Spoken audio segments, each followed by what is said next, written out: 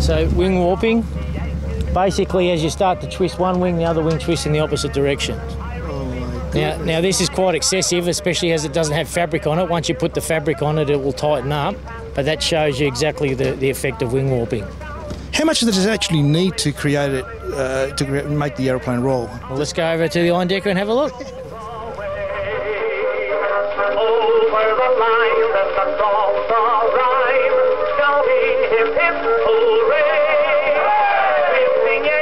So to answer your question, Carlos, it actually requires very little movement. As you can see on this, it's quite tight, and that's all I get out of it. But remember, that's only a little movement over a large area, and it's doing the same thing on the other side. So that is extraordinary. Yep. So the fatigue on these would eventually catch up with it, I guess? Well, again, it's all rumours. I mean, that's what I was told. That's one of the reasons they stopped making it, but it's something we inspect regularly, and I'm not really sure. We'll have to wait and see. Yes, hope you don't find out the hard way. Yeah, you beat me to it. Yeah. What's the finish? How many layers of dope do you have in this? Because this will spit out a lot of oil, I would imagine.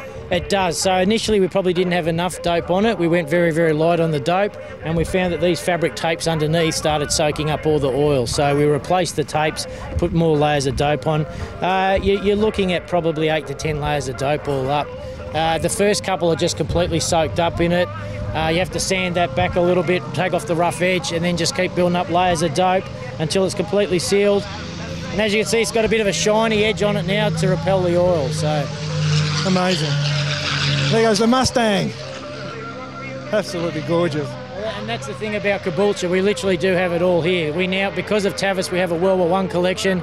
We have significant World War II aircraft on the airfield. We have aircraft from Korea and Vietnam Wars, and a whole lot of other interesting aircraft like the Yaks, the Nanshangs, and a host of vintage aircraft, which is fantastic to see. Absolutely beautiful. What a great place to be at. Highly recommended. Thank you.